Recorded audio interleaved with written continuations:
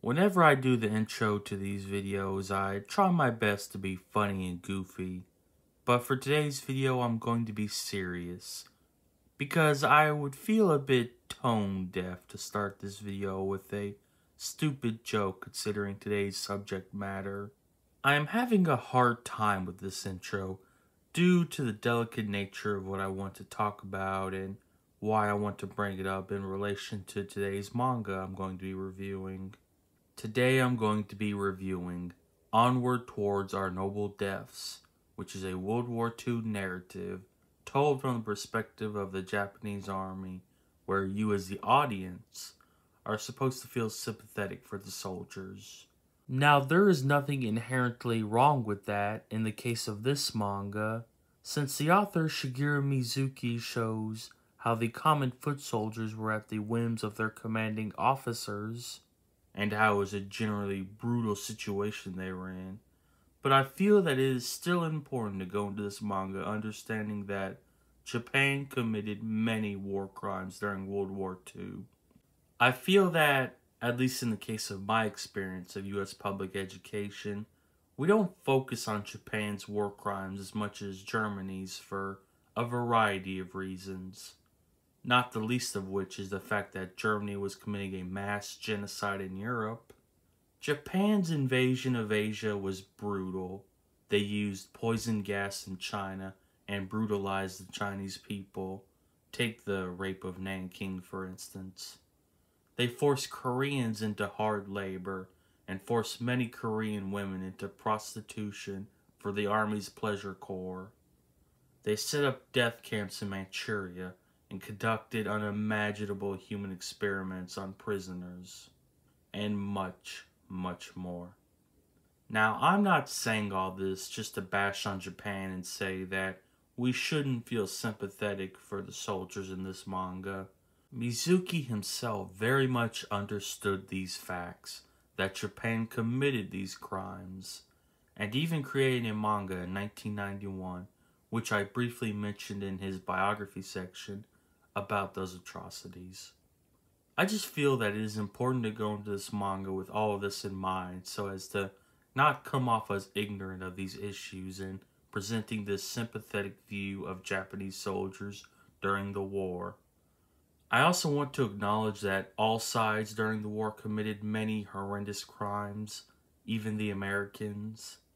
It's okay to feel sympathetic for the soldiers in this manga. Mizuki himself understood what Japan did during the war and merely presented a story about how the common foot soldiers were also brutalized by the Japanese Imperial Army. Now, let's get into the review. Onwards Towards Our Noble Deaths by Shigeru Mizuki was published in Shukan Gendai in August of 1973, before being published as a book that same year. Now, interestingly enough, the magazine this manga appeared in, Shukan Gendai, actually isn't a manga magazine. It's a general interest magazine containing opinion pieces and essays.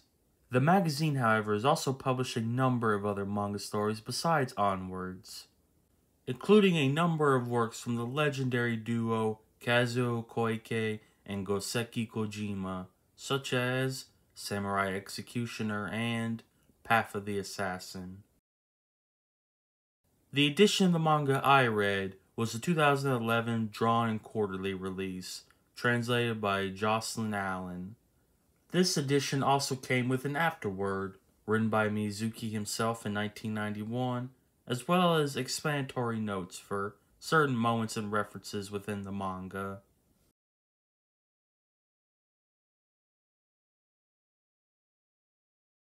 The author Shigeru Mizuki is a legendary creator in Japan, thanks in part to his large body of work concerning yokai stories.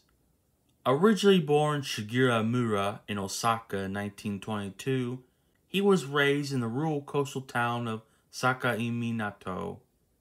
Growing up, he became fascinated with local folklore, especially horror and yokai stories, which were fueled by his family's servant, a woman named Fusa Kajiyama, who Mizuki would later immortalize as No No Ba in a manga by the same name. These stories he heard growing up would go on to have a major impact on his manga career. As a child, Mizuki showed a great talent for drawing, which was supported by his father and his teachers. His life would dramatically change forever in 1942 when he was drafted into the Imperial Japanese Army and sent to New Britain and Papua New Guinea. Now, it should be noted that fighting for the Japanese Army in the South Pacific was particularly brutal, due in part to supply chain issues, conditions in the jungle, and the prevalence of mosquitoes, which resulted in a large number of soldiers contracting malaria, including Mizuki. This disease would ultimately lead to Mizuki losing his left arm after an American air raid struck the hospital that he was recovering at. His left arm was his drawing arm, but that didn't stop him. He would have to relearn to draw with his right, and after returning to Japan, he briefly attended classes at Musashino Art University of Tokyo. After the war, Mizuki worked a variety of odd jobs, including a stint as a kamishibai illustrator, which later proved to be a pivotal moment in his career. Before continuing, let me briefly explain what exactly a kamishibai is. And now, for a reading from the Webster's Dictionary. Today's word is kamishibai. Kamishibai refers to a form of pictorial storytelling that largely emerged in the 1930s, but possibly has origins going back long before then. But this is getting too thick into the weeds of things, and the history of kamishibai is worth a video of its own some other time. Anyway, kamishibai involves a storyteller, usually a candy vendor, interchanging illustrated cards in a wooden box, while narrating what is happening on the cards and telling a story with them. This form of storytelling became extremely popular in the early post-war period, resulting in a major industry forming around the creation of new kamishibai illustrations, which Mizuki was a part of. Kamishibai was so popular that series were even created and became icons, such as Golden Bat and Kitaro of the Graveyard. Remember this name for later. Kamishibai's popularity waned, however, in the early 1950s, due to the increase in popularity of manga and television. And that concludes this week's reading of the Webster's Dictionary. Soon, Mizuki entered into the rental manga market and published his first work in 1957 titled Rocket Man, which was essentially a ripoff of Superman. The majority of Mizuki's manga works are mostly horror stories based off those folk tales and legends he heard as a child, as well as military manga based on his experiences of the war. His military works were largely anti-war and tended to be autobiographical. As for his yokai stories, his most famous work and character was Kitaro. In 1960, he created his first Kitaro manga titled Hakaba Kitaro, which was an adaptation of the 1954 Kamishibai story, but unfortunately, the manga sold poorly. In 1965, however, he reworked the story, creating Hakaba no Kitaro for Weekly Shonen magazine, which proved to be a major hit, running until 1970. Kitaro would remain his most popular work, due in part to the number of anime adaptations that have come out over the years. Along with his more child-oriented works, Mizuki also created a large body of historical gekiya works such as 1971's Adolf Hitler, A Biography, and a comprehensive autobiography titled Showa, A History of Japan, from 1988 to 1989. In the early 1970s, Mizuki revisited New Guinea, where he felt inspired to create a number of works, including 1973's Onward Towards Our Noble Deaths. He continued to create manga into the 80s and 90s, including a 1991 manga titled War in Japan, which dealt with the atrocities the Japanese military committed during World War II, as a counterpoint to an increasingly prevalent revisionist narrative of the war in Japan.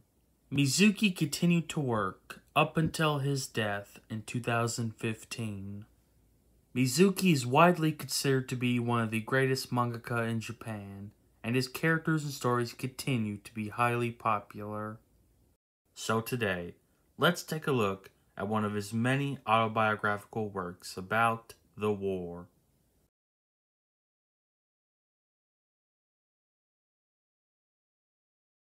Onward Towards Our Noble Deaths is based on a true story about Mizuki's infantry unit on New Britain Island. The book opens with the troops at base camp, getting ready to go into combat. They then ship out and take the beach without resistance, and then spend the next couple of chapters setting up camp in preparation of the incoming U.S. invasion. Once the U.S. Marines arrive, the company's situation becomes dire due to the lack of supplies, support, and the declining health of the company. Out of desperation and searching for a glorious death in battle, Battalion Commander Tado Koro plans a suicide charge against the protest of the division commander, who thinks that they could retreat and engage in guerrilla warfare. Tado Koro doesn't believe this will work, however, and they undertake the charge, but in the confusion of the attack, a large number of soldiers survive. HQ of New Guinea catches wind about the charge, and they notify Japan that everyone has died before learning that a number have actually survived. The survivors then make their way to Cape St. George in order to regroup, while HQ, stuck in an awkward situation, deliberates as to what to do next. So, what will HQ do, and what will happen to the rest of the company? To find out, you're just going to have to read the manga for yourself.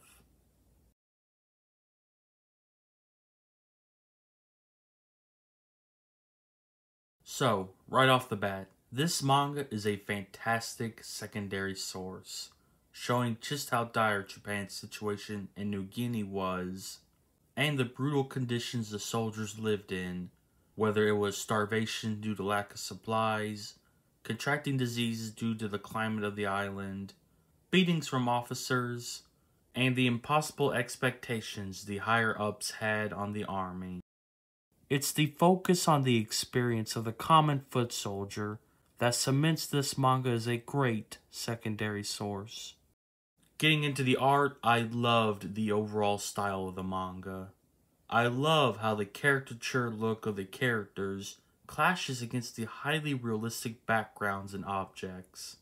Mizuki would, however, make the characters look realistic during impactful moments within the manga, which was a really nice touch.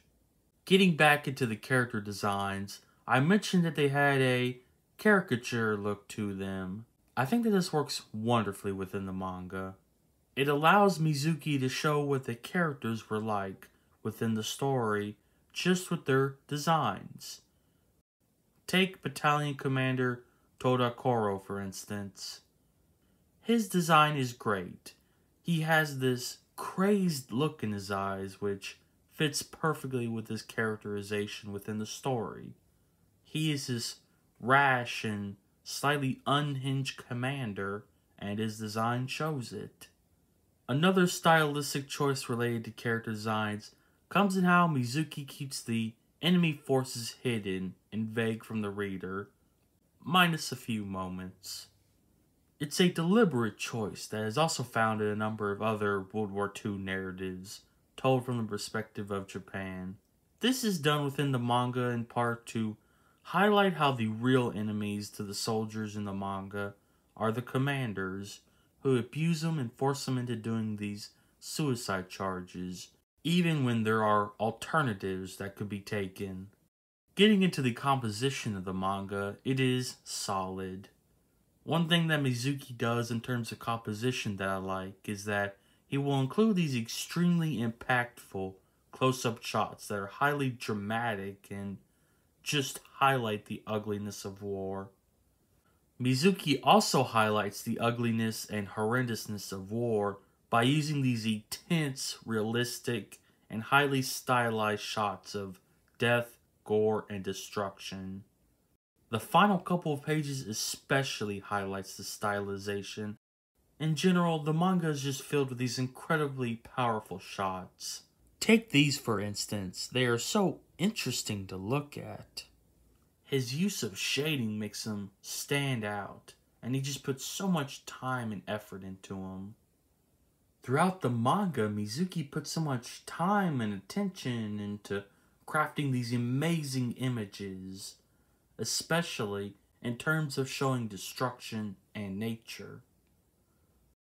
Nature is another major aspect of this manga. The manga is full of these stunning shots of nature that I loved seeing. Mizuki noted how beautiful New Guinea was when he revisited the island in the 1970s, so that probably influenced his decision to include so many shots of nature within the manga. The single page and double page shots of the natural landscapes of the island is so beautiful and complex that I love it. Moving on to the story, it is a powerful anti-war manga that perfectly gets its point across with its realism and brutality. The manga is good at showing how the Imperial Army brutalized its soldiers. For instance, we see that there is a clear pecking order within the army, with the new recruits getting the worst treatment, not just from the COs, but even the older soldiers. The manga is also great at showing just how much of a mess the Imperial Army was. He depicts how the soldiers face supply shortages, forcing them to forage for food. He shows them contracting diseases and the overall low morale the soldiers had. The soldiers would have discussions within the manga about just how pointless the war felt to them and the sanctity of life, adding to the manga's overall anti-war message. Mizuki is also great at showing just how hectic and confused the fighting was, especially during the suicide charge.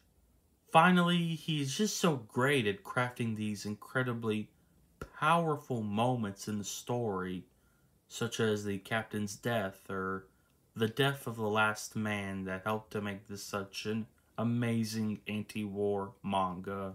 Looking at the characters of the manga, the soldiers were highly realistic. They were quite frankly pretty nasty, and the way that they would talk to one another added to the realism. They could also be flawed, once again making them feel realistic. We see Sergeant Honda, for instance, being both incredibly cruel to the new recruits and yet compassionate to them as well. Now, one point I wanted to mention that relates to the characters comes from one of the messages of the manga, which is that the CEOs of the Imperial Army were incompetent butchers, but interestingly enough, Mizuki did include a few level-headed officers that made for a great addition to the manga because it helped to make what ultimately happened to the company all the more brutal. One final note related to story that I wanted to mention is that I loved how Mizuki incorporated music into the story. It's an element that can give even more power to a particular moment or scene, such as the song sung before the final charge. This is just such a brutal and realistic work, such a great document of the complete disaster that was the Imperial Army in the later stages of the war.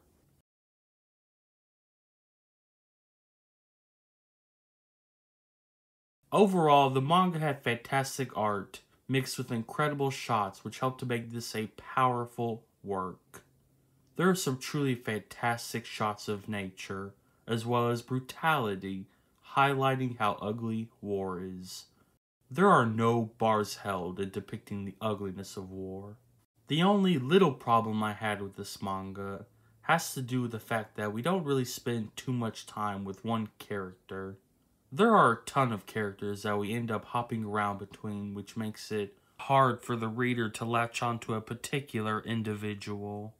Now, this may not actually even be a negative thing, because it results in us identifying with a group, more so than just one person, making the deaths in the manga feel all the worse. This is an absolutely fantastic anti-war piece, and that's why I'm going to be giving Onward Towards Our Noble Deaths by Shigeru Mizuki a 9 out of 10. And that's the video. I hope you enjoyed it, and I hope you agreed with what I had to say about Onward Towards Our Noble Deaths by Shigeru Mizuki. This is an incredibly powerful anti-war manga, and is an absolute must-read for anyone to see just how horrendous war actually is. Definitely check this one out. Anyway, I hope to see you on this channel again real soon. Goodbye.